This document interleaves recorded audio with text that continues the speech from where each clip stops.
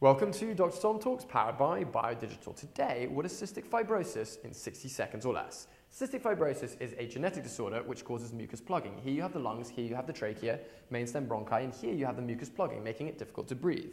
But it actually gets its name from the pancreas. If you look at the pancreas here, it's part of the digestive system, and it's mottled, which means that it has all these cysts in it. So cystic, and then fibrosis, scarring, cystic fibrosis. Why does that happen? Well, much like the lungs, the pancreas gets clogged. It gets clogged with this mucus, and that causes the pancreas to essentially digest itself and cause those cysts and fibrosis. Why does it happen in the first place? Well, the CFTR gene is mutated, which means these proteins right here, which usually take chloride to the surface to thin the mucus, don't actually make it there, which means that this mucus right here gets thicker and thicker and thicker, clogging the lungs and the pancreas. That is cystic fibrosis in 60 seconds or less.